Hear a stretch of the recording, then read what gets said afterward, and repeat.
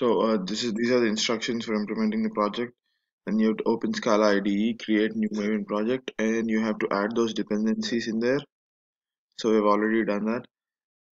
So then this GraphX demo is the project we created, and the package is r.spark.graphxdemo. And in pom.xml, you have to add those dependencies. So we have added those dependencies here, and then we need to go and download the code from the link. The link is right there. So when you open the link, this is the code. And you need to copy the code,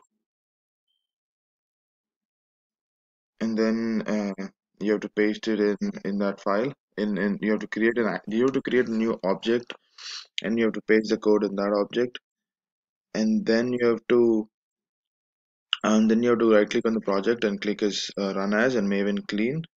And this what it does is it flushes the target file. It deletes if there was any jars created before. And now you have to right click run as Maven install. What this does is this creates a fresh target directory and a fresh jar file which we can use.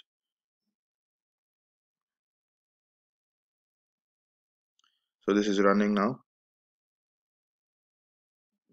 There's supposed to be some, looks like there's some error.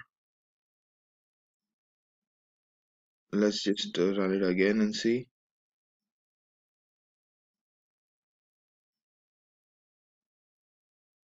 Let's just run it again.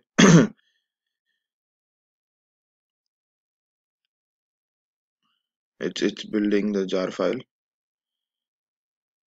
and okay, it is successful. The jar file is now created. So as you can see in the target, there's graphics demo.jar. You need to copy this jar.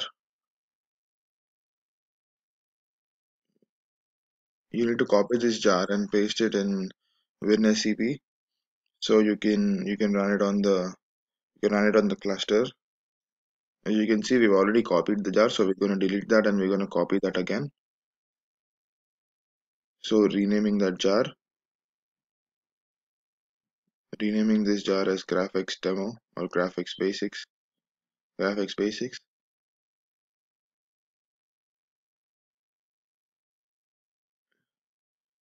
And now we are going to copy this jar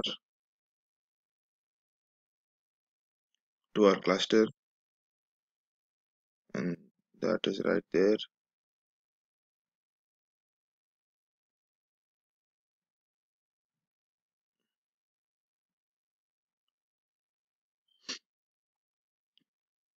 Now to run the cluster, we have to use that command. We have to use spark2-submit.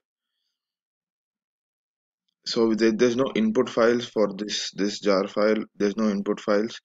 So the input is hard coded. So by running this command, we can get it. Like the class path is or.spark.graphicsdemo or graphics basics, and then the jar file name, and then the output path. And then once we run it, the program has finished running. And now we have to get the output file from HDFS. So we're just getting, there are multiple output files. So we're using the command the graphics out slash star to get all the files here. And it has come to graphics basics out part 1. So these are the 7 files. So these are the 7 directories which are there, and each directory has an output file.